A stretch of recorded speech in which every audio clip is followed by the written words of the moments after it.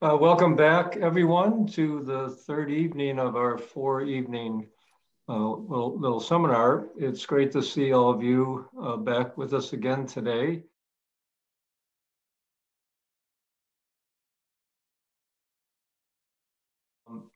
This session is going to focus on continue the conversation that we've started with Maryann's presentation in detail last night on the ethics of nuclear weapons. And Maryann gave us a broad just peace, or what you might call an ethic of peace building approach, which reflects the church's overall contribution to the moral debate. But there's a narrower ethics of and law of war approach that has been key to bringing the normative perspectives into the nuclear debate. And that's what I wanted to address. We want to address today, especially the ethics debate. And the UN ban treaty, for example, which goes into effect in a couple of weeks, is premised on the fact that the nuclear weapons violate the laws of war. So this is a central part of the debate. It's not sufficient, as Maryann noted yesterday, but it's central. And Annie will distribute a handout, so you don't have to take notes. And I'm just going to give a brief introduction to what the church, my take on how the church has approached the ethics of war debate on nuclear weapons. So Annie, if you distribute that handout to everybody, then you can not waste time taking notes. Yes. In my view, if you ask me in two sentences what the church's core position has been since Hiroshima, I would say that nuclear deterrence provides at best a precarious, dangerous peace of a sort and not a genuine peace. And the church has sought to delegitimize the nuclear status quo and insisted on the moral imperative of mutual verifiable nuclear disarmament as a long-term goal. Now, the first part of the ethics of war approach to nukes is to focus on the use of the morality of the use of nuclear weapons. And there are two jus in bello norms. The just war tradition has jus ad bellum, when the norms that determine whether it is moral to go to war, and then jus in bello norms, the norms that govern the actual use of force during war. And the two jus in bello norms that are particularly relevant are proportionality and discrimination. Discrimination, thou shalt not directly intentionally target civilian populations, and proportionality, that in targeting military targets, the collateral damage or expected collateral damage should not be disproportionate to any legitimate military objective that is being pursued. So starting, the first question is the use of nuclear weapons morally acceptable? In 1983, the US bishops, in a very detailed pastoral, the peace pastoral, which we've mentioned, they said a couple things about the use of nuclear weapons. First, following the Second Vatican Council, they condemned outright the counterpopulation warfare, or city busting. That's mutual assured destruction, where we're targeting cities. And that was one of the only moral condemnations of the Second Vatican Council, was against counterpopulation warfare, whether by nukes or then the bishops looked at the question of first use. Is it moral to use nuclear weapons first to deter against non-nuclear attacks, such as the major concern was a conventional attack by the Soviet Union on Western Europe. And there the bishops said that they opposed the first use of nuclear weapons, and it was based on a prudential judgment about not wanting to break the nuclear taboo that has developed since Hiroshima and Nagasaki, and also the risk of escalation that could quickly become indiscriminate and disproportionate. And then finally, the bishops addressed second use.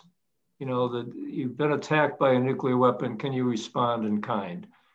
And the bishops said that they were profoundly skeptical about the moral acceptability of even the second use of nuclear weapons. And again, because they're concerned about the high risk of that second use becoming a general nuclear war that would be indiscriminate and disproportionate. Since then, the Holy See has been very clear that any use of nuclear weapons would be immoral and illegal. Then you have the question of deterrence, the deterrence ethic.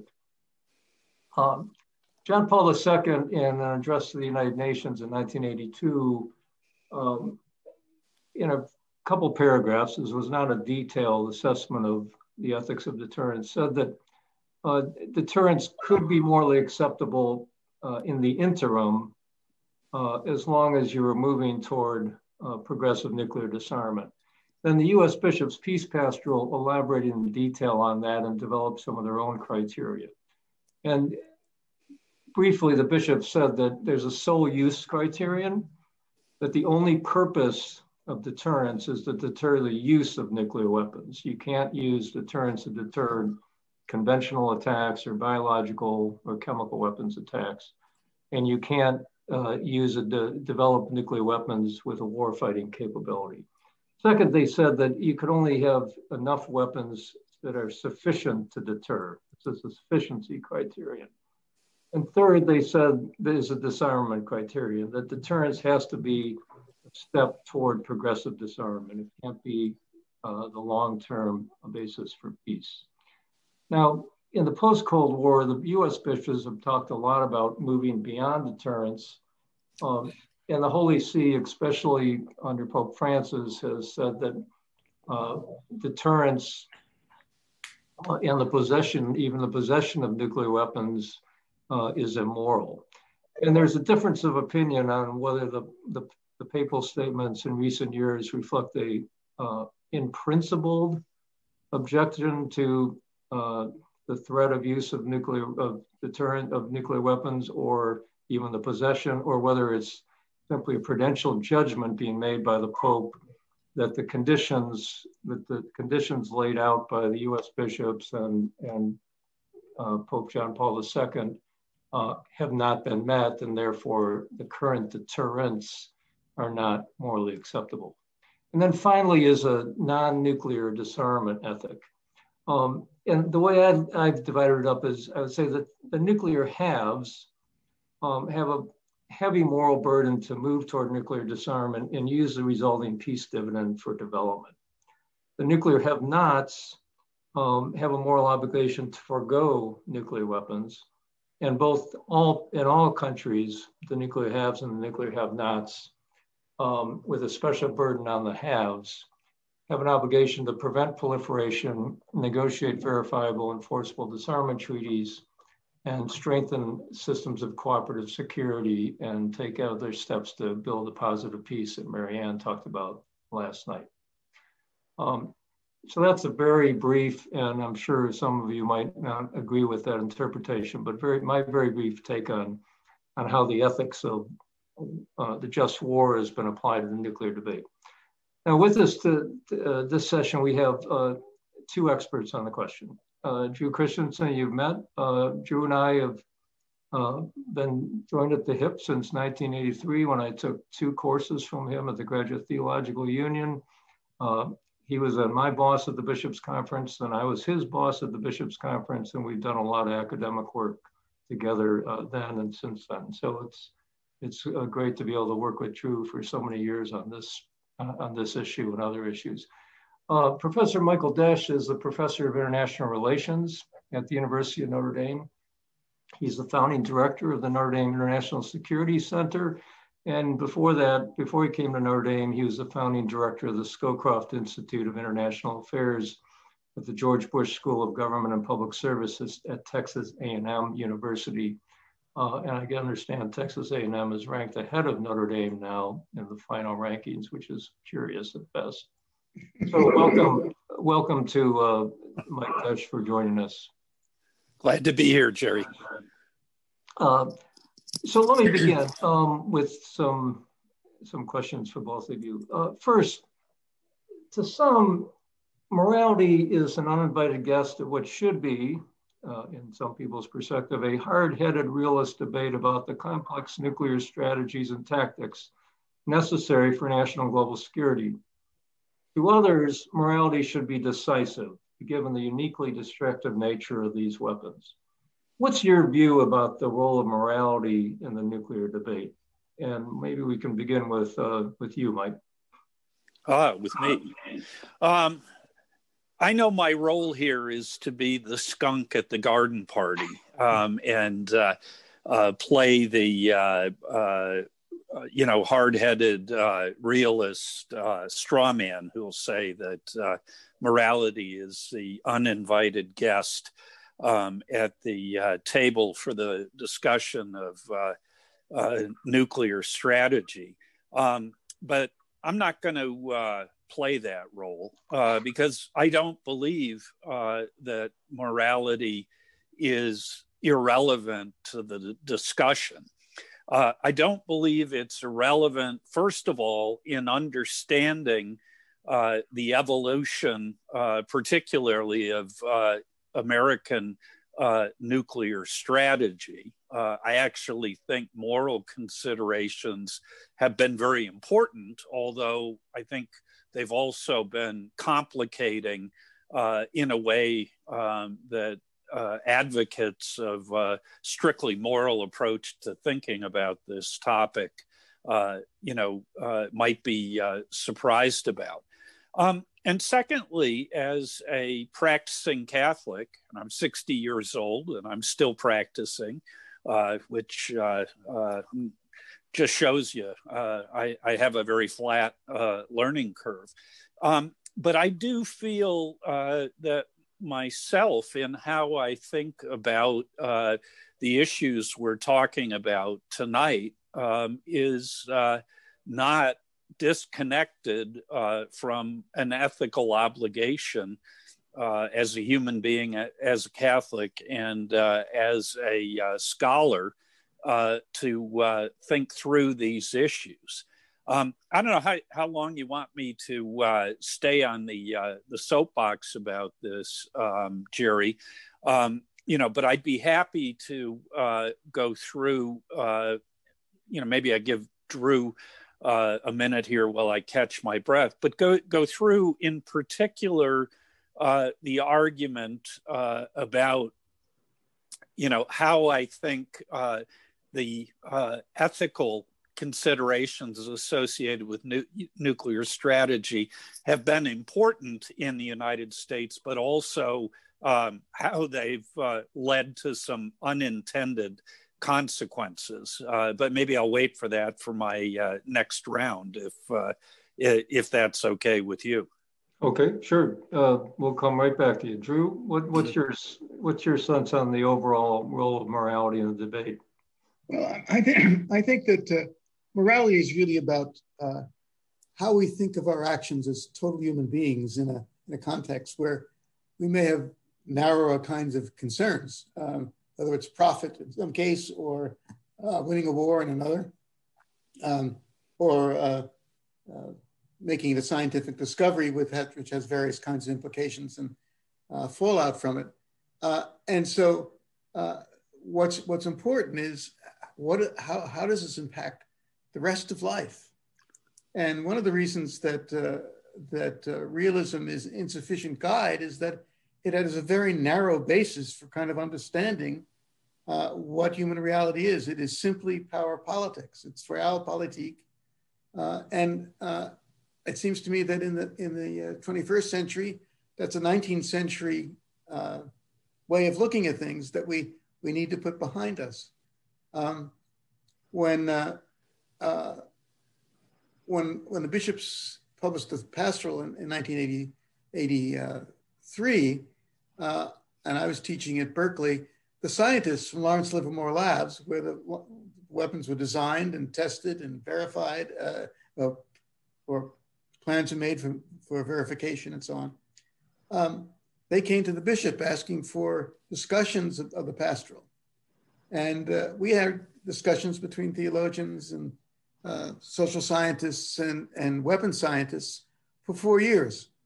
And out of that, a number of them made consequential decisions about where they were going to go with their work and their lives. So some decided that they would retire from weapons work altogether and just teach physics. And others shifted their work within the labs to just do verification and monitoring, or it was possible in those days to move over to new programs in renewable energy.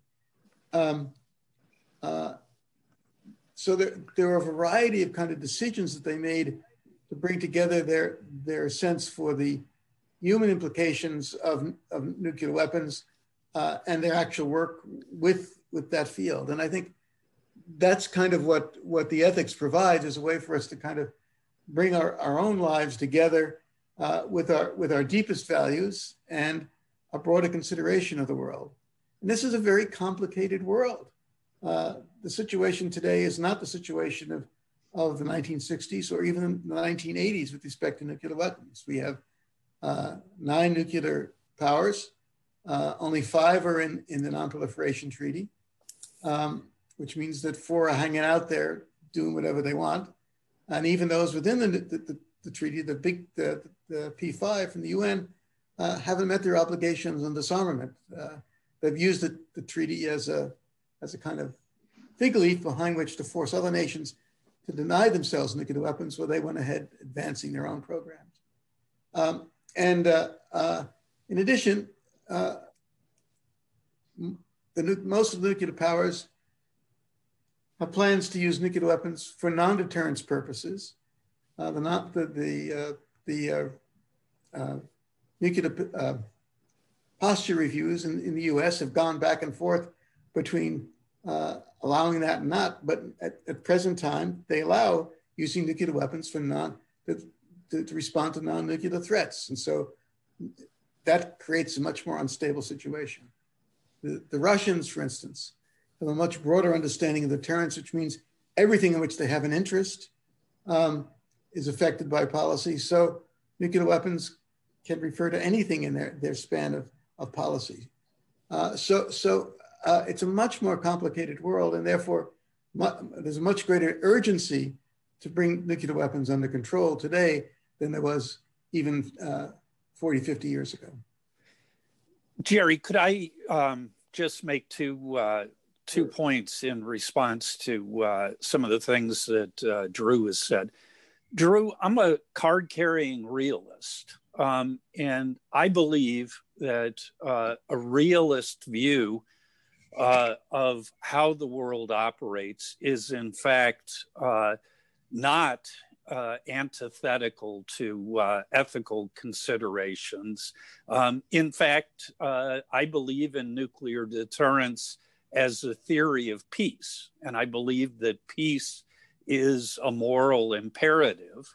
I believe that nuclear deterrence is a more reliable way of creating peace than some of the alternatives out there, at least the ones that I think are realistically feasible.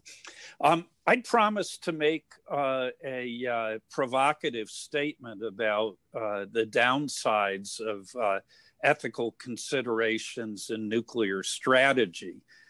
In your vignette about dealing with the weapons scientists at Lawrence Livermore is going to be my springboard for that. I think both, on the civilian side, but also on the military side, just war theory, not so much Catholic just war theory, but of course, Holy Mother Church's view of just war theory really is the underpinning today of, how almost everybody thinks about just war theory, has been very important. And particularly the whole notion of non-combatant immunity. And I think that's been internalized by targeteers and by scientists. Now, that's a good thing, except that the approach that many people have thought is a better way to avoid combatants in a nuclear exchange is to pursue counterforce, which is ironic because I think we both agree that a counterforce doctrine for nuclear weapons is likely to be highly destabilizing. That's a pragmatic judgment, but you'll get a lot of people, including a lot of devout Catholics who are involved in the weapons enterprise, who will say, you're telling me that non-combatant immunity is an important criteria of just war theory, and I'm telling you that we're moving in a direction that reduces combatant vulnerability. How can that be immoral? It can be, but what it suggests is the complicated element of these ethical and moral imperatives that drive us. So be careful what you wish for sometimes. I think so. I think that there are people who have really dealt with these issues from the government side that have changed their minds about them. And they've changed them because the conditions have changed. What some people call the moral ecology has changed. So particularly important in this country were the Gang of Four: George Shultz, Bill Perry, Sam Nunn, and Henry Kissinger, who in 2005 argued for abolition as the only alternative now with respect to nuclear weapons. So these are all people who had a role in carrying out the Cold War and in conducting nuclear strategy. And George Shultz is now 100, still working on this issue, and Bill Perry as an advanced age and still working on the issue, very determined, as is Sam Nunn, that we move towards abolition because in an age of global terrorism and an age with multiple actors, it's very difficult to keep a stable nuclear platform in the world. So let me ask you, Drew, two things. I mean, you're absolutely right. The world has changed dramatically from the period of the Cold War. And I was telling Jerry, we showed a group of our students the old Burdick movie Failsafe last night. So we were in sort of high Cold War mindset. We do live in a very complicated world today. There's no doubt about it. And unfortunately, I think great power conflict is going to be back on the agenda, whether with Russia or with China. On the other hand, we also live in a world in which during the Cold War, the two major combatants had somewhere north of 70,000 nuclear warheads combined. Today, the number that the United States and Russia have is below 10,000. And that includes weapons that are in storage or set to be, deactivated. There are other nuclear powers, but they're not major nuclear powers. And in fact, China, which is likely to be the great power rival of the United States, so far has not been investing in Cold War level development of its nuclear arsenal. So the idea that, the Bulletin of Atomic Scientists doomsday clock should be closer to midnight now than it was, in October of 1962, strikes me as not recognizing how the world has changed. I'll tell you what really, another thing, though, about the changing world that really makes me nervous is that, in a way, this process of drawdown and almost denuclearization that's taken place since the end of the Cold War is actually, if the United States has its way, and probably the same is true with Russia or China, is going to produce a world in which the only people who have nuclear weapons are third-rate powers. And that the major powers are going to have non-nuclear systems that are going to have nuclear capability in terms of effects, But worse yet, because they're not nuclear weapons, they're not going to be subject to the same constraints that nuclear weapons were during the Cold War. I'm scared stiff that we're moving to a world now where great power war is thinkable. And a big reason that it's thinkable is that nuclear weapons are in a way passe for the cutting edge military powers. Well, the nuclear weapons have not given an edge to the nuclear powers, to the Russians in Afghanistan or ourselves in Iraq. But I mean, I think when you claim that deterrence has kept the peace, the deterrence has also been the cause of untold suffering and harm in the Middle East, with our wars in Iraq, for instance, unnecessary movement there out of a false desire to prevent proliferation when proliferation had stopped, and the UN had verified that, and it was untold suffering, and that was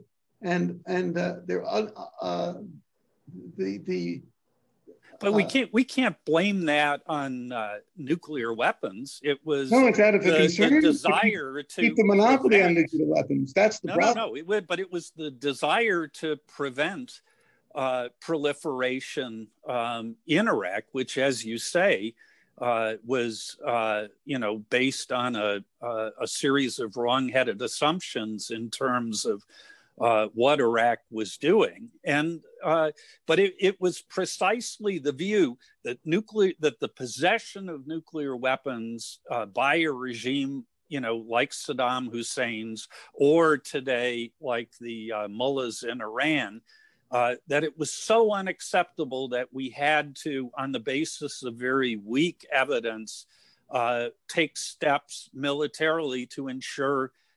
Even if there was only a 1% chance. So nuclear weapons have not kept the peace. They've brought us into war and into extraordinary. Trying to get rid of nuclear weapons has gotten us into war. We didn't try to get rid of Soviet nuclear weapons or Chinese nuclear weapons, and we never went to war with those two countries. More damage has been done in terms of the efforts to forcibly prevent nuclear proliferation. But that's all out of the mindset that nuclear weapons provide a certain kind of legitimacy within the international system for those great powers. No, I think it was, fragile regimes that felt threatened and felt that they had no other way to protect themselves. But again, Drew, look at Ukraine. Ukraine gave up its nuclear weapons, and now it's lost Crimea, and it's lost the east to the Russians, who are a nuclear power. But you'll get, and I'm not endorsing this argument, but Drew, there are plenty of people who, including John Mearsheimer at the University of Chicago, who way back when said that Ukraine should keep its nuclear capability because it was going to need it one day. Ukraine denuclearized, and it's now in a very weak position vis-a-vis Russia. That happened. The causal link was they got rid of their nuclear weapons in the 90s. Things went south beginning in 2008 after they had gotten rid of their nuclear weapons. So we can't blame nuclear weapons for the that. US and the UK would not come through on their commitments to respond if they came under threat from Russia. Should we have gone to war with Russia over we could have done Ukraine? Lots of things. We could have done lots of things. But we had made commitments in the Budapest memorandum, 3 ways: Russia of that time, the US, and the UK. And when the crisis came, the Western powers backed off. We didn't go to war with a nuclear power, and I say thank God. Well, let me have to go to. We've been doing lots of other things with Russia. We could have done the arming of Ukraine. There's lots of things. We have armed Ukraine. Okay. This is an important issue, but let me try to get at some other issues in the remaining time we have left. Uh, one is the question of the relationship between development and deterrence. The Vatican is from the very beginning has tied nuclear disarmament to development and said that there's basically a guns and butter argument. As we heard last night in great detail from the Nuclear Threat Initiative specialists, the US and other nuclear powers are spending trillions of dollars in the next 30 years on modernizing their nuclear arsenals and basically replacing the arsenal that we had, some version of the arsenal we had during the Cold War, at least in terms of the triad. What do you, Mike? Well, I'll start with you. What do you think about the modernization program that we're spending a lot? Are there aspects of that you support? Other aspects you have problems with? And then how would you relate the money we spend on nukes to the question of development, the way the Vatican, the churches link the two? Yeah, so those are two separate but equally important questions. I think it started out being $900 billion. I think now it's like 1.2 trillion over the next 30 years. Modernization program for the U.S. nuclear enterprise involves a lot of different things. By the way, it began not under the Trump administration, but under the Obama administration. Roughly speaking, and we don't really have time to go through everything. I think that anything that goes to reliability and nuclear security is probably money well spent. I'm a little bit worried about some of the weapons acquisition programs, which I think are continuing us on this road to developing counterforce capability that we've been on, since the early 1960s. And I don't think, even with the late Cold War legacy systems that the United States has, I don't think we need more hard target kill capability than we already have, which is very, very substantial. The bigger question, though, is the opportunity question, or the pounding the plowshare, the swords into plowshares argument. And I don't want to be in the position of saying $1.2 trillion is not real money. On the other hand, the nuclear weapons enterprise in DOD and in the Department of Energy constitutes probably 15 to 18% of what the United States spends on defense every year. And just to put it in context, if you want to save real money that you might direct to, more worthy undertakings, why are we talking about cutting nuclear weapons? Dwight Eisenhower was a big fan of massive retaliation, in part because he understood that nuclear weapons were a lot cheaper than the alternative. And so I think that if you're really interested in redirecting a large amount of money, you would have to do it from U.S. conventional and general purpose forces. There's just not a lot to take out of the nuclear enterprise. And of course, the biggest part of what we pay for conventional forces is salary and benefits and healthcare. So, it's not like you're going to find a lot of money that you can pull out of that wouldn't come out of people's hides. So, I'd like to see more development aid. But I think, that cutting nuclear weapons is not going to put a lot of money into those coffers. Drew, let me ask you about the Pope has said that the possession of nuclear weapons is morally unacceptable. And you're doing a book right now on the policy and pastoral implications of that. What does that mean for somebody in the nuclear military or members of Congress who are voting for the military budget every year, which includes 18% for nuclear weapons, et cetera? What's the impact of that, or the import of that statement that the possession of nuclear weapons is morally unacceptable?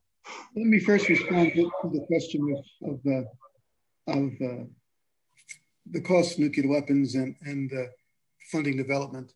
I think that I agree with Mike. I don't think you can cut nuclear weapons in a way that's going to make a difference unless you can also cut conventional weapons. And so I think the provision of the Non-Proliferation Treaty that calls for, to which the state parties are committed to work for nuclear disarmament in the context of general complete disarmament, which really is very ambitious, is realistic at this degree that it understands that if you cut nuclear weapons, you're going to need more conventional weapons. So you need to think about controlling them both at once. And the savings, I think, are going to come when you talk about doing both of those at once. I think there are savings. I think a lot of people, like our friends from NTI and others, would say that the missile arm could probably go without any problem. That the submarine force is sufficient to provide ICBM coverage. I agree completely. And I think the other thing is, from the point of view of someone who wants to uphold the fire break, I think making the weapons that are flexible, that can go from being, weapons of mass destruction to field weapons is a bad idea. And I wouldn't fund any of those things either. So that's just a start on where that would come from. But I think there can be savings made, but it means doing both conventional and nuclear together. I think the first thing is that people have to understand that when they're in those positions, that they're called to make a judgment of conscience. People ask me, well, does it mean they have to drop what they're doing right now? Well, I think if their conscience says drop what you're doing now and find another way of life, yes, if that's what they find. I think we need to do more with our pastors, our spiritual directors need to do a lot more to be able to, and chaplains, to train people for conscientious objections and conscientious judgments in these situations. In 1968, as I said last night, the bishops already had said that the nuclear forces were a place to think about selective conscientious objection. But I think what's important to understand is that Pope Francis puts things in a different way than our standard academic notions of military ethics have done, or that the Bishop's Peace Pastoral did. He does not think in the categories of Kantian absolutes and utilitarian judgments. On the other hand, that's not the way he looks at things. I think he has a way of trying to look at the big picture, for one thing, but also looks at the suffering of people in the world and so on, as you see in Fratelli Tutti. And his approach is that of a spiritual director. He wants people to seriously study these issues, to pray over them with their spiritual directors, pray over them with other colleagues in the field, and then make judgments about what course of action they should take. He expects that they should be responsible persons taking responsibility for the direction of history from the positions that they have to influence history. And that's a different approach than the approach he criticizes of moralism and legalism, where things are just black and white. He's asking for people to hear where they're being called to act now in this crisis, the crisis of the new nuclear age, as the people who edited Daedalus called it last summer, and to take responsibility and do it with others to bring about a change in the course of history. That's what he's doing. Mike, we've gone over a little bit on our plenary, but last word? Yeah, I think the situation we're in, particularly on the ethical and moral issues associated with nuclear deterrence, has always been very complex. But I think it's even more complex now, because what if it is in fact the case that nuclear weapons were the primary cause of the long peace, of the fact that we didn't fight World War III in a century in which 2 world wars killed in excess of 100 million people. And that was precisely the sort of Damocles hanging over our head that prevented many of the things that the long history of Catholic and Christian just war theory set out to achieve. And I don't think that disarmament, particularly nuclear disarmament, cuts to the core of the real paradox that the 21st century presents us with this particular issue. Deterrence creates only a piece of a sword, and we should aspire to a lot more.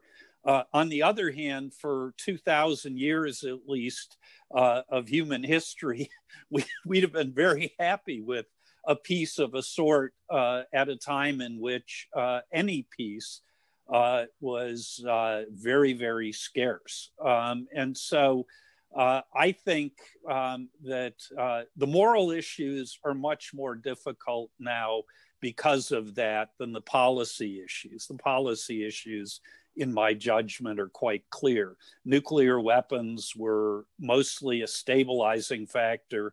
And oh, by the way, they're going away. And their going away is not something that we should regard as an unalloyed good, because there are a lot worse things coming behind it, in my judgment.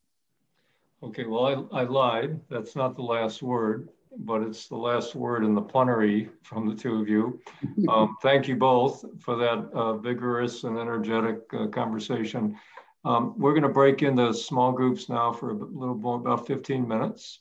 And so we'll be able to continue the conversation with Mike and Drew and all of you in a smaller format. So we'll be back in about around 8:30. And now we turn it over to Maryann. Thank you, George. We're now turning to our part of the program where we ask, can the church make a difference? Can churches make a difference? And we have some wonderful speakers here tonight who are going to tell us about 2 different aspects of the church and their work in it. I'll offer some framing remarks, and then we'll turn and ask each of them to introduce themselves, and then we'll have a bit of a conversation where we can ask them some questions about their work. But just to give an overview, and some of this is in the article that Annie was kind enough to send out to you, one of the things that I argue is that religious actors bring 3 I's, the letter I, to international affairs. We bring institutions, we bring ideas, and we bring imagination. And so we just heard in the wonderful discussion and dialogue between Drew and Mike, the discussion of the church's ideas about deterrence and just war tradition. And that was an example of the ideas that the church can bring to bear. But we'll be making that a more fulsome discussion by also talking about what institutions religious actors can bring to the discussion of nuclear weapons and policies on nuclear weapons, as well as that moral imagination. And it's really important at this time, as we said, there's a sense of urgency right now with the nuclear taboo kind of waning and being undermined in many ways. For religious actors, norms are us. This is what religious actors do. This is their home court advantages in formation of norms, in strengthening of norms, in promulgation of norms. So if there's a time in history when the nuclear taboo is being undermined or eroded, this would be a real moment for religious actors to step up to the plate and be able to offer what is their area of competency to that normative agenda. We've already heard in discussions from last night and the previous nights about times in which religious actors have played some key roles in nuclear weapons. So whether it was Pope St. John the 23rd, who intervened and helped to de-escalate the Cuban Missile Crisis, doing in some ways what many feared when the first Catholic president was elected in the United States, and they feared that he would turn to the Pope for answers to policy issues. And then in this height of this Cold War crisis, John Kennedy did turn to the Pope and asked for some intercession and some help. But in fairness to the church versus the church and state debates, the Pope was certainly not the only actor that he turned to in that crisis to try to help de-escalate and pass communications and messages back and forth. Shortly after that was when Pacem in Terris, Peace on Earth, was written in 1963. So that would be an example of the church's promulgation, both of ideas and of imagination of a different type, a more robust, more just peace that the church was calling us to. Now, in terms of demographics of religious actors, the kind of low point, as we would expect, was the mid-20th century. At a time when you had really the expansion of communist regimes that were working very hard to undermine and persecute religion, as well as some other regimes that had a more antagonistic relationship with religion. And as we saw the expansion of democratization towards the end of the 20th century, was really a rebirth of religious organizations. In many places, the quote of Mark Twain, "My death has been prematurely dictated, or directed," was really the case. We found that the church wasn't dead in many, and religious actors were not really dead in many of these areas that they had been experiencing intense persecution. So in terms of empirical evidence, we know that 85% of the people on the planet self-identify themselves as being religious or spiritual people. And it's not surprising that most that do not identify themselves that way, most of those folks live in one country, in China, which again, is not culturally surprising. So you have this kind of a robust reemergence of religious actors and religious identification. So it's a lane to operate for both policy and for imagination and ideas that was perhaps more blocked in previous periods of world history. That said, in terms of all the major world religions, the Catholic Church has some unique organizational aspects and demographic aspects that give it some abilities, some capacities to engage on these nuclear weapons issues that some of the other religious actors don't have. So while there are many wonderful religious actors like the Quakers, the Friends Committee on National Legislation here in the United States, or Buddhist organizations like Soka Gakkai, many different religious actors have been engaged in trying to increase nuclear disarmament and decrease the role of nuclear weapons in policy. Many of them don't have the reach or the capacity that the Catholic Church has. Most religious actors never left the cradle where they were born, that their primary presence is still in those regions where the religion began. And Christianity, according to Pew data, is the only religious actor that is spread very evenly in different bands throughout all geographic regions of the world. And the Catholic Church, that is true of as well. The Catholic Church has presence really in all of the countries of the world today, even the Hermit Kingdom of North Korea, and even in places like Iran, even in Saudi Arabia that has a state mandated religion. There are over 1 million Catholics in Saudi Arabia. So the Catholic Church has this presence. It's not a national church. That is more equally distributed and more widely distributed and dispersed around the world in both nuclear and non-nuclear weapon states. It also has a huge and very vast array of civil society institutions. So from universities like that are represented here in our discussions here tonight, parishes, schools, religious orders, learned societies, charities, hospitals, Catholic peace organizations, and networks like the Catholic Peace Building Network that's coordinating our discussions here today. So very rich and varied, wide and deep institutional networks. But another difference between some other religious actors is that the Catholic Church also has this state-based institutional lane and has the world's oldest diplomatic corps predating the existence of the sovereign state. It has diplomatic relations with 183 sovereign states, as well as diplomatic presence at intergovernmental organizations such as the United Nations. So in this way, the church is able to work very different institutional lanes. Is able to have very deep networks with civil society, but also have direct relations with sovereign states and with direct discussions and negotiations with sovereign states. And it's able in that way to be a forum, to be that kind of bridge builder that brings those worlds together. And that's really what we saw in the church's activism on the treaty to prohibit nuclear weapons, is trying to bring all three of those eyes, the institutions, the ideas, and the imagination together. You know, Pope Francis has been arguing that we need to have a different and deeper type of moral imagination that allows us to imagine different and deeper relationships, even with folks that had previously been considered our enemies. So he's routinely saying that we need to think of nuclear weapons as being an obstacle to building and imagining deeper and better relationships for a more positive peace.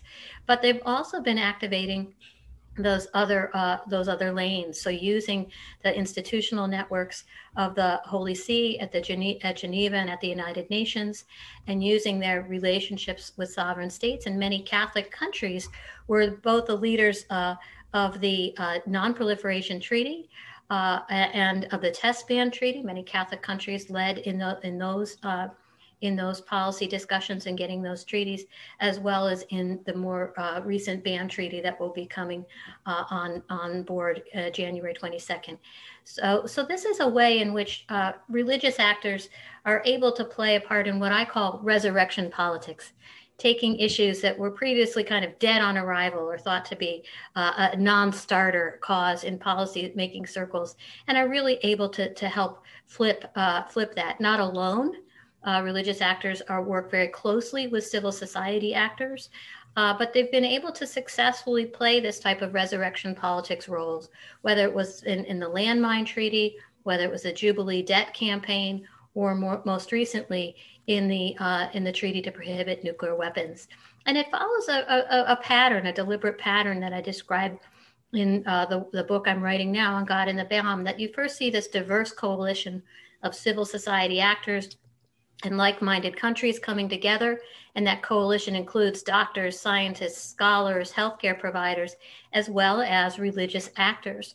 And that coalition is able to successfully shine a light on the human face of a problem that had previously only been considered from maybe more narrow technical perspectives. And they're able to kind of bring a more fulsome human face to that by sharing the stories of the impact of these problems on the world's most vulnerable, on victims, and shaming and naming perpetrators, and really being able to open up space. The professionals, the doctors, scientists, and scholars can validate the narrative with facts and figures, but the religious actors can help really remind us of our moral obligations and open space for those discussions to be considered in a different way, not just as kind of a narrow technical discussion. And together, these have been able to really change, to delegitimize the status quo and open up room for new norms to grow, take root, and perhaps even change policy. So those are the ways in which we can see a little framework of how religious actors have been active in international politics, and particularly with regard to nuclear weapons. But now we're going to have the chance to have this wonderful discussion with folks who've been doing this with different organizations. And so I'd ask for each of them to introduce themselves, and as we've done with our other introductions, to not only tell us, who you are and what your organization is, but also how did you get interested in these issues, and how either as a young person or at what point did you become more engaged in these issues? So, Lucas, do you want to start us out? Who are you, and how did you get involved with this issue? Sure, happy to, Maryann. Thank you, and thanks to Catholic Peace Building Network and Notre Dame and all the other friends and partners for inviting us to the conversation today. In brief, in my professional career, I have worked in public policy and worked for politicians, having studied political science and international studies. But increasingly, I was being made more aware that I think the rudimentary problems facing humanity are spiritual. The enmity in the human heart between us and our Creator, and that led me further into Christian ministry. It led me to become an Anglican priest, served in a parish context and so on. But I always wanted to work in this intersection of public policy and advancing the gospel. That equation led me more and more to study Catholic social thought. And in brief, that led me to become Catholic. So here I am today doing so. And on this issue particularly, when I was going through college, this was the time of on the heels of the Reagan era, and the rise of Mikhail Gorbachev and glasnost and perestroika.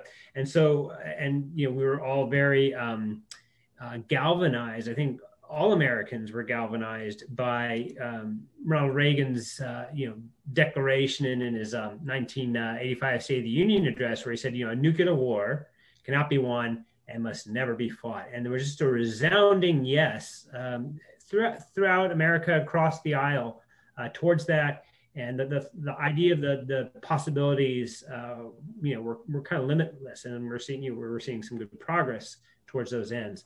And I kind of long for those types of days to return. We seem like we're, by no means was it perfect then, but we have much ground to in that regard. So I think, I wish to continue to work in that intersection because ultimately I've discovered that many of the policy solutions have been formulated.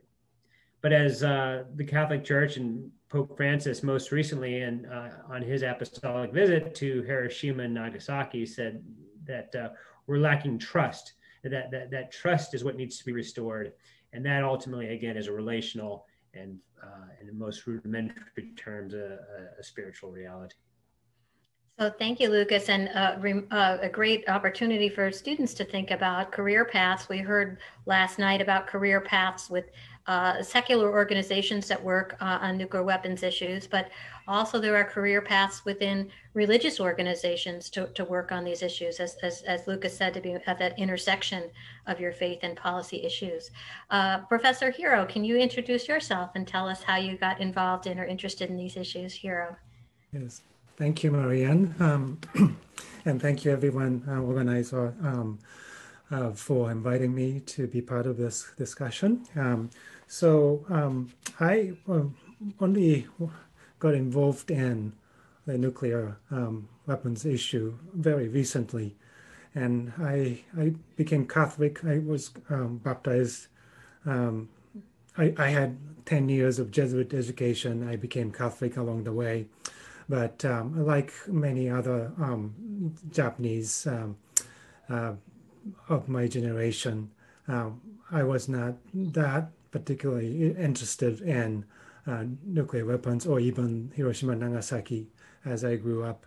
And just a few years ago, I think 5 years ago, I think 4 years ago, I developed a project that included Nagasaki as a research site. And I visited Nagasaki. I had visited Nagasaki a couple of times before, and I was aware of Catholic Church being very important in the history of Nagasaki, etc.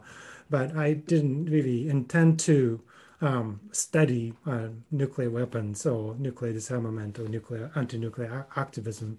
But when I started this project in Nagasaki, I met a whole range of people who were so committed to this issue and peace more generally, Catholics and non-Catholics, and they really converted me, and I became really actively involved in their activism, and I also gradually became part of the Catholic Church's local efforts, local and national and international efforts to promote a vision of a world without nuclear weapons through the church in Nagasaki. And then and also along the way, I became involved in a peace and justice committee of my parish here in Evanston. And this parish happens to be already have done lots of work in this area. And when I became involved, this committee was organizing local religious groups to try to persuade the Evanston City Council to pass a resolution to call on the federal government to support the nuclear ban treaty, and that effort was part of the probably you have heard of this, back from the brink campaign in this country, working on various municipal governments and to pass a similar resolution. And so I am part of this group in Evanston, just not just Catholic, but also other Christian and also Jewish groups, to work with the Illinois State Assembly as well as the Chicago City Council. And we were hoping to pass and get similar resolutions passed at those fora before the COVID began. So now our activism is kind of stalled, but still we are in conversation and thinking about the next steps as the new administration comes in. And also along the way, I met Father Drew Christiansen at the conference, and he introduced me to this wonderful group of people, Jerry, George, and Maryann, and Annie, and also Lucas. And so since last summer, we've been organizing lots of things involving the Catholic Church in Japan, particularly in Nagasaki, and for the commemoration of the 75th anniversary of the bombings of Hiroshima and Nagasaki. So just to summarize, has something to do with my Jesuit education, I think, but also the connections and that education has afforded me, and that was kind of reactivated recently through the intervention of deeply committed peace activists in Nagasaki. So I think it's a wonderful selection. Thank you, both of you, for those comments, but a wonderful selection of the two of you to represent different voices of activism in the church on these issues. When you think of nuclear weapons, and when we say the Catholic Church is not a national church, this is an example of that. Here you have a representative from the United States, the country that developed and used nuclear weapons, atomic weapons at that time against Japan, represented here as well, enemies in World War II.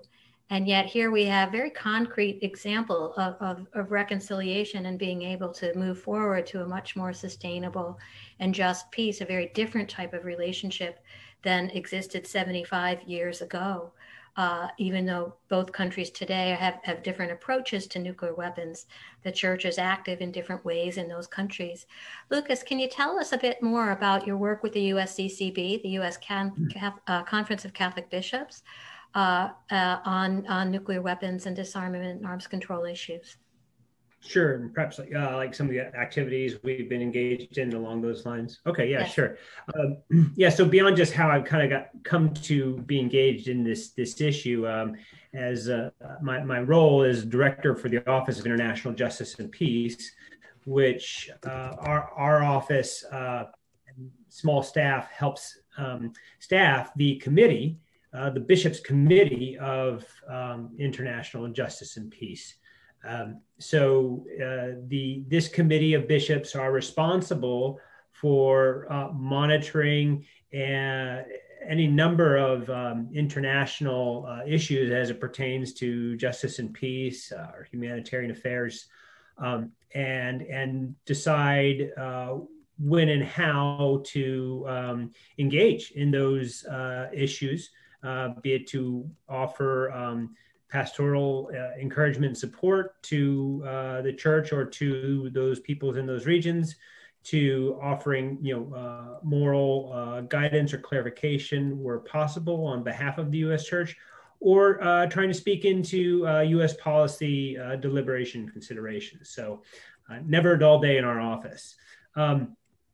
Sure, so I'm happy to take a few minutes, Maryann, to kind of offer some things of where and how the U.S. Conference of Catholic Bishops have engaged in this issue. I know you've already been given some broader context around the development of the Catholic Church's engagement on this issue, as well as U.S. bishops. So some of the particular things around that over the decades, the bishops have continued to exercise leadership regarding various elements of U.S. nuclear policy. Like in the late 80s, they raised moral questions regarding missile defense initiatives.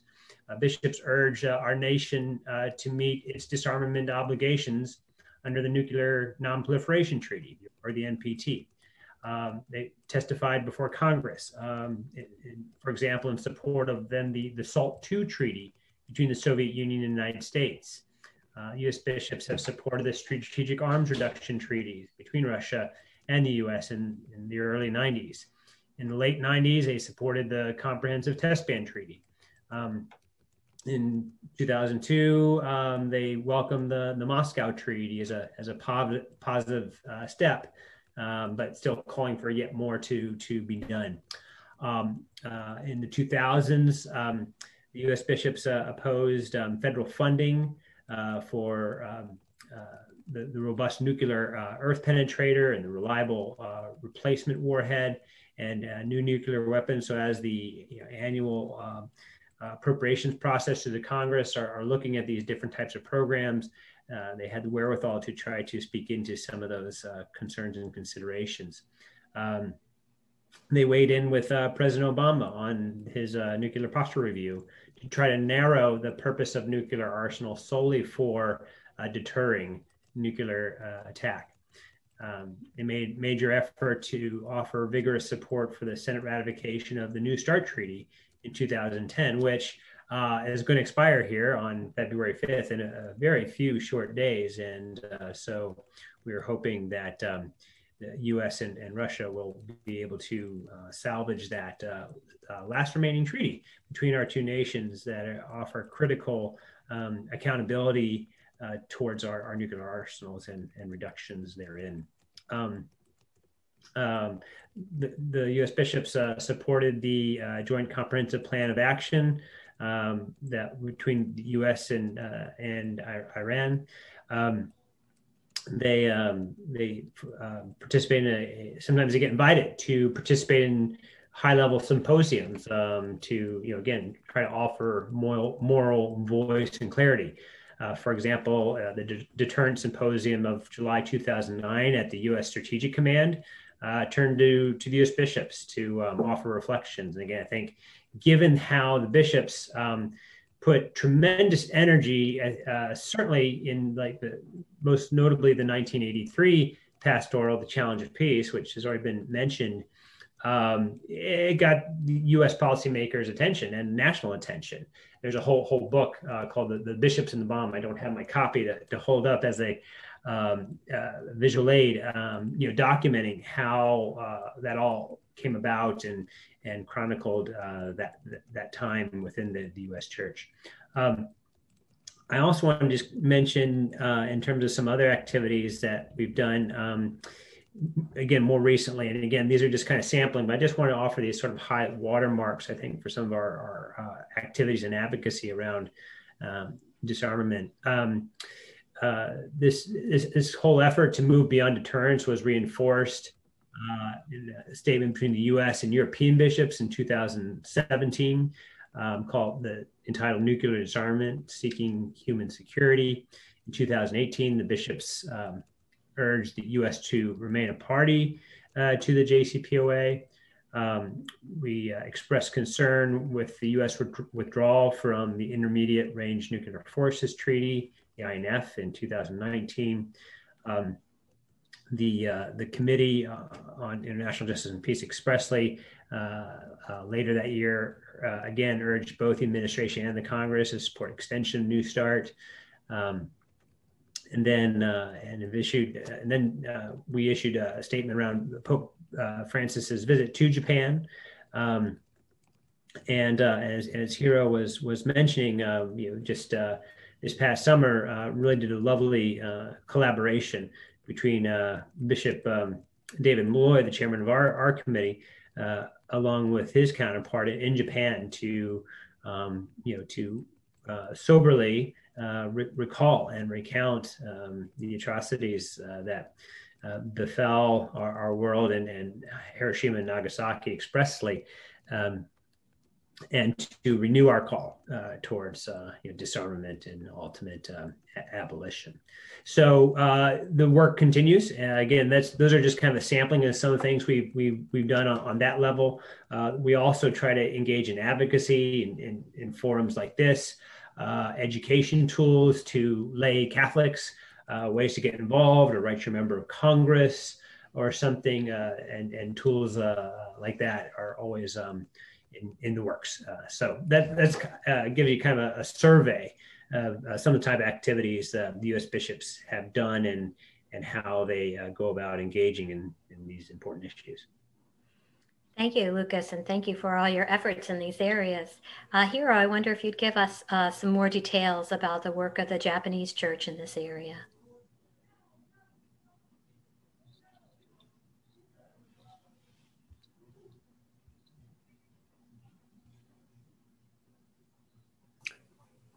I think you may be muted, Hiro. Annie, do you need to unmute Hiro? Sorry about that. Yeah, sorry about that. Yeah. Okay, good. Yeah, so I'd like to quickly go through the kind of trajectory of Catholic thoughts and on the atomic bombs in Japan and nuclear disarmament a little bit more generally. And I'd like to introduce some of the key figures. And so the atomic bombings of Hiroshima and Nagasaki have had quite a bit of impact on the Catholic communities in those two cities. And as you probably know, in Hiroshima, Pedro Arrupe, a Jesuit who was based in this sort of novitiate in the suburbs of Hiroshima, opened the novitiate to victims of the bombing, and he had some medical training. He had some medical training, so he was able to organize a rescue operation. And this picture is quite well known. This is from a Jesuit website. And this picture itself has had quite a bit of impact on lots of Jesuits. And he became superior general, Father General later, and had a very transformative impact on the Society of Jesus. But also in 1950, he toured the world and really served as a witness to the horrors of the bombing. And in Nagasaki, the largest cathedral, Welcome Cathedral, was completely destroyed, and 8,600 parishioners died that year as a result of bombing. And but curiously, the church for some time was silent on the bombings. I mean, Father Arupe was speaking on the bombing and horrors of Hiroshima, and joined the many thinkers at the time talking about the science and the uncontrollable nature of science, etc. But in Nagasaki, this figure, Dr. Nagai, Catholic medical doctor, became really the main voice, and then he basically said as part of a eulogy that seems to have justified the bombing as a way to bring peace to Japan and the world. And so he provided this thesis, later known as divine providence thesis, that atomic bombing was a divine providence. So this became a very influential framework for Nagasaki Catholics and probably elsewhere in Japan. And that seems to have an effect of silencing Catholics' voice about nuclear weapons. And that situation continued until 1981, when Pope John Paul II visited Hiroshima and Nagasaki, and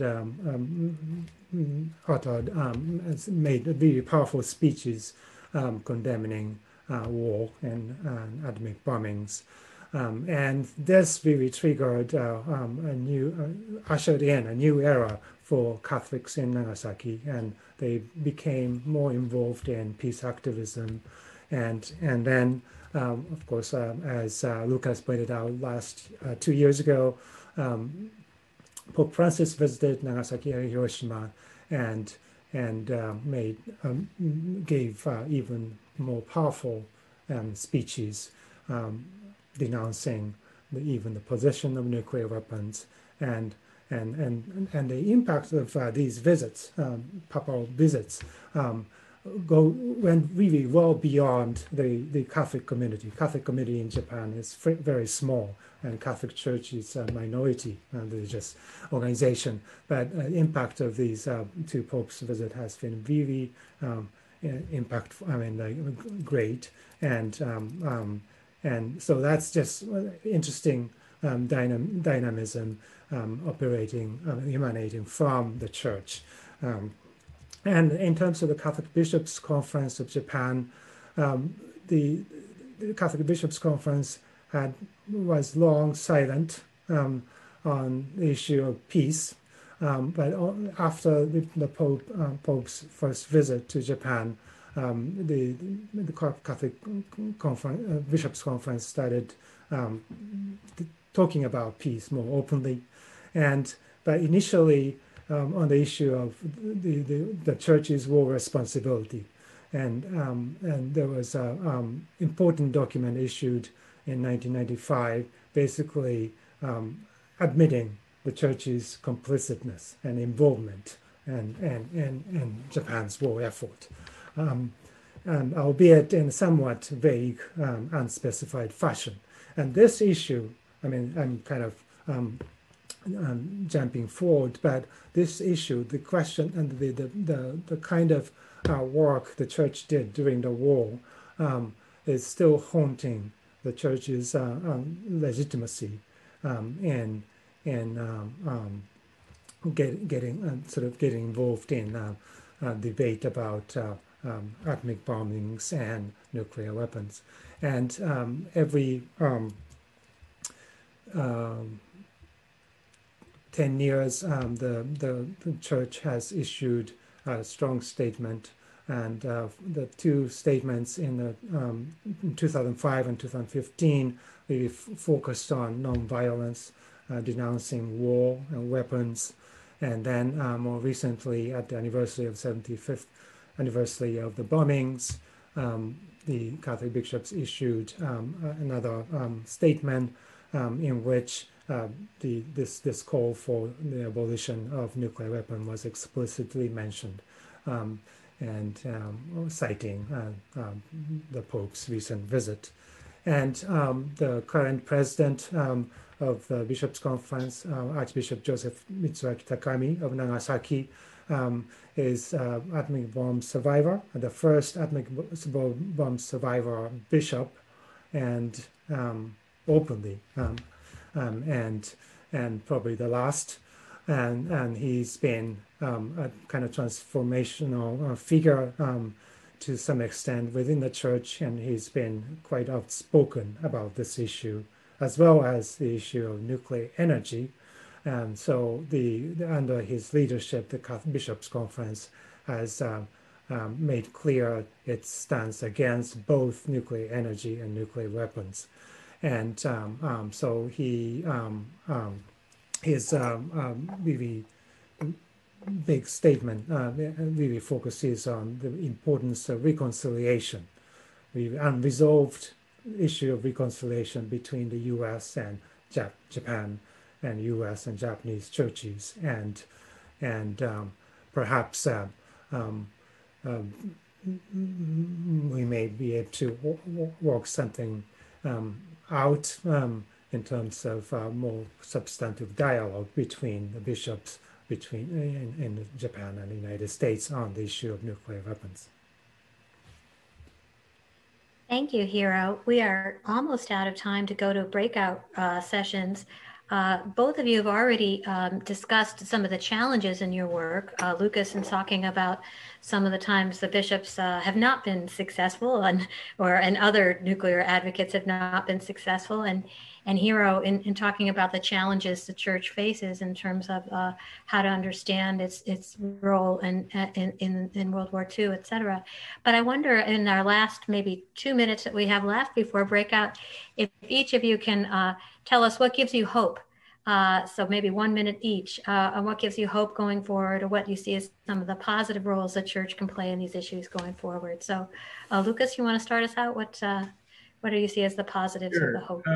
One very practically is it is just kind of the one at a time. When you meet somebody, you talk to somebody, and they get it, and they say, this is really important. I mean, just having our friend Peter Metz here with us today, put you on the spot, Peter, but here's a gentleman who led a full career, and he just started learning about this issue, and this is his issue, and so he's signing up for everything he can get, and he's kind of first in line at our conferences and the last to leave, and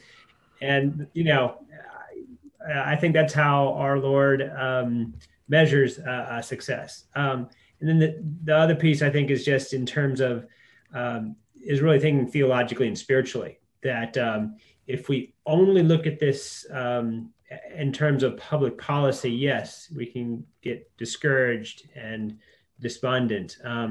But to remember that the kingdom of God is a success, and it has triumphed. It has triumphed. It is triumphing now as we live our vocations, and will do so into the future.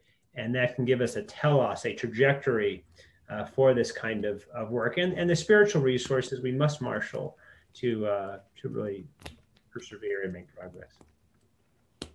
Thank you. That's a very, very hopeful outlook. And Hiro, what gives you hope in this type of work? Well, I think church faces lots of problems, and historically, there are lots of unresolved issues in the church. But the church also offers lots of specific techniques for reaching a good decision in a difficult situation, and the individual and also kind of collective kind of discernment processes and techniques the church has to offer for that have been really productive for me personally. And in fact, that I was really energized when I participated in a spiritual retreat at the Jesuit retreat center where Father Rupe used to based a couple of years ago. And like I think one step at a time, but one person at a time, we need to persuade, and we need to also continue to relate, and one person at a time to another person. And so that's really the vision of peace, I think, the Pope offers. And that's the only way we can build peace from the bottom up. And that's really also the message the church has to offer.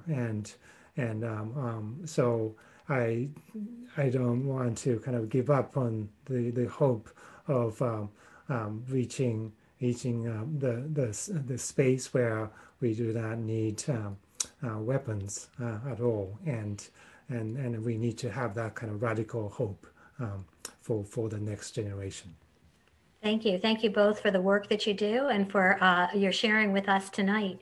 Now we move to our breakout sessions, in which we'll ask folks to consider what the role that churches can play, what are the roles that churches can play in nuclear disarmament and arms control, and which of these things was most resonant to you, what your ideas are on this.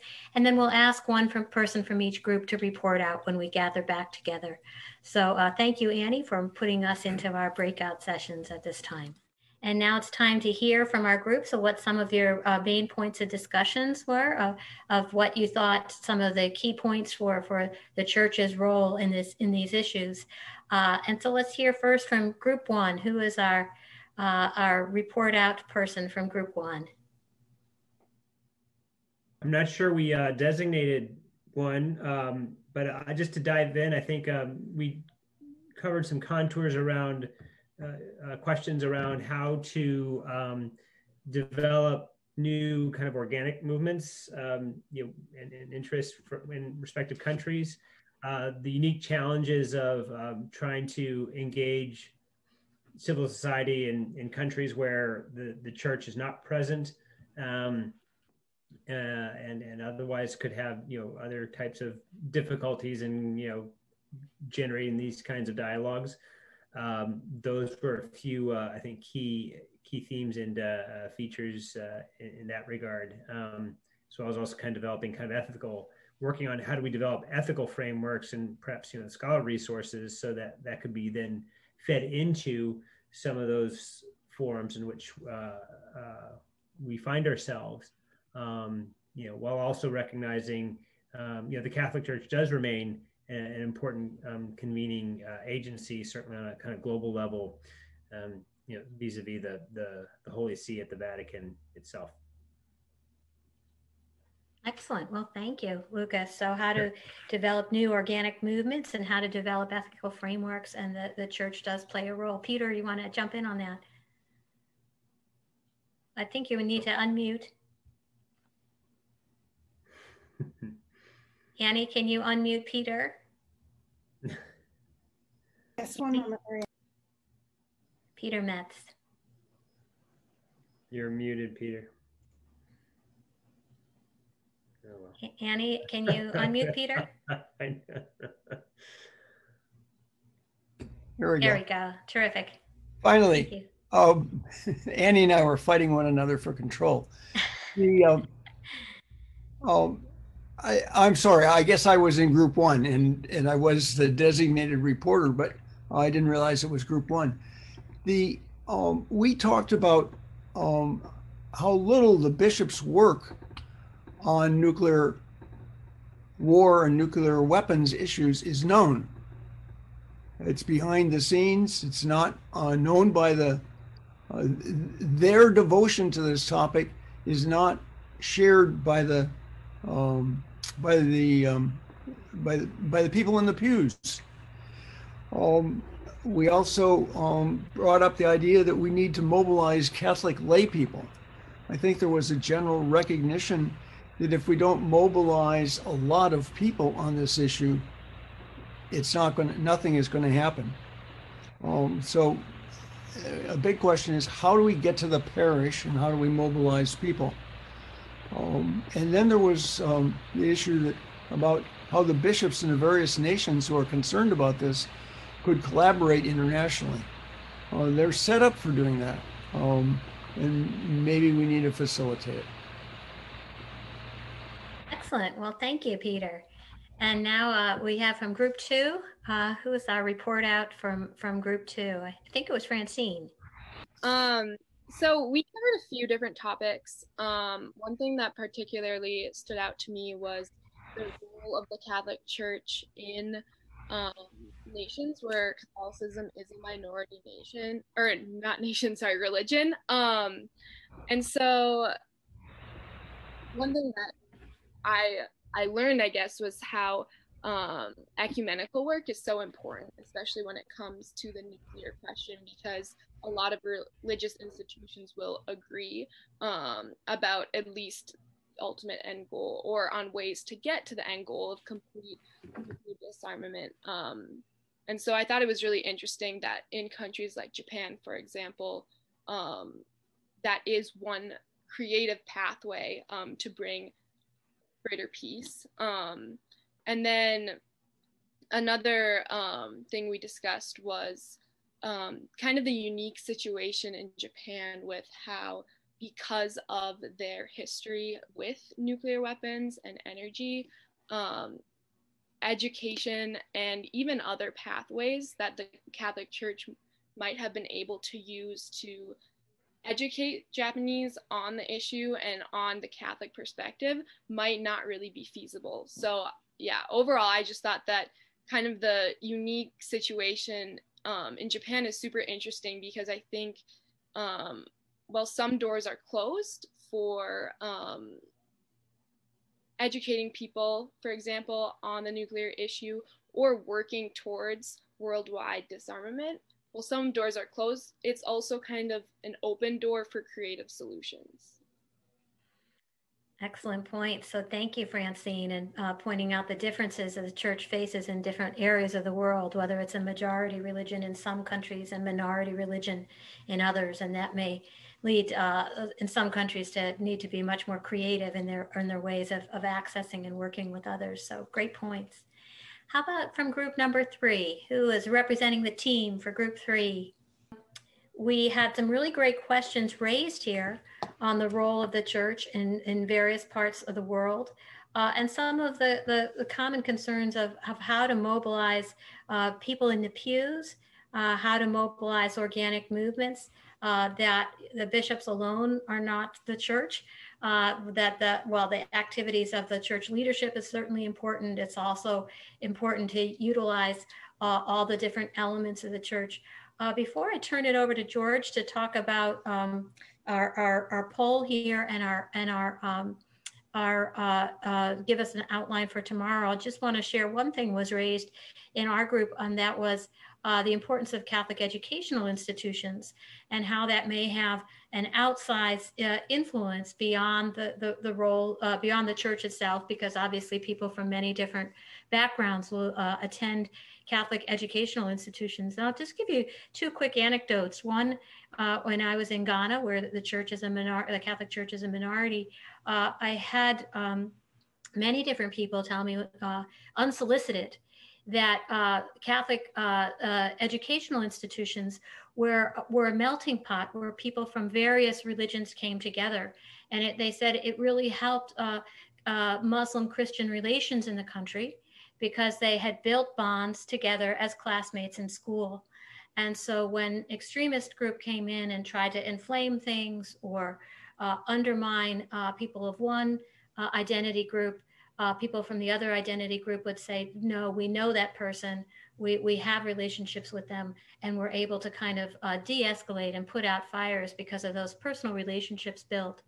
The second is the time I was in Ireland, and some violence had broken out. And I was just happened to be listening to the radio, and a parliamentarian was speaking who was known for being very secular, not related to, not a religious person. But I was struck by his discussion.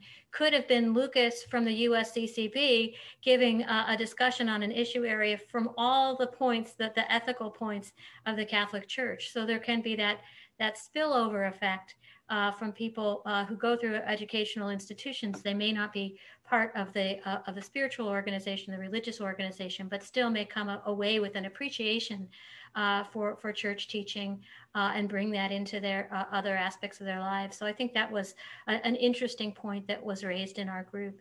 But back over to you, George, to tell us a little bit about the polls and a preview for tomorrow. Thanks, everybody, for a very robust and excellent discussion. Yeah, and thanks, Maryann, for all you did tonight to stimulate that discussion and be part of it. Very, very thankful to all of our guests this evening, both Mike at the start and our good colleagues Hiro and Lucas. We got a lot of good feedback from the polls about how much people learned that they had not learned before, and it was just good for us to get a sense of where the group has been on some issues. And so we benefit tremendously from the kinds of things, Lucas and Hiro, you brought to us. Thanks so much. Tomorrow night, it's hard to believe it's our last night together, but as promised, we wanted to continue to bring forward to you some of the important organizations. We had talked about Catholic approaches and churches today, but tomorrow we visit with Kelsey Davenport of the Arms Control Association. And I won't say it in her presence because she'll yell at me and say, don't do that. Kelsey is probably the most prominent non-governmental voice in Washington for holding government officials accountable to the real facts. And I don't mean just in the Trump administration. I mean, even in the Obama administration beforehand. There are ways that I think if she chose the governmental route rather than non-governmental, she's someone who would be quite high up in the State Department, particularly in charge of arms control and disarmament issues. She is deeply knowledgeable, incredibly effective in terms of advocacy. We'll also have a panel of young people, in some cases just barely older than you, and in some cases younger than some of you, who've joined us these past couple of nights, who are working in this area. And I thought it was great when our NTI colleagues last night shared a bit about their route and didn't think that was going to be their route. I think it's fair to say each of these three women who will join us tomorrow night about the career panels and how you find a way through. They have three different journeys, but it's also pretty clear that they were inspired by things to go into action in this field and found a way.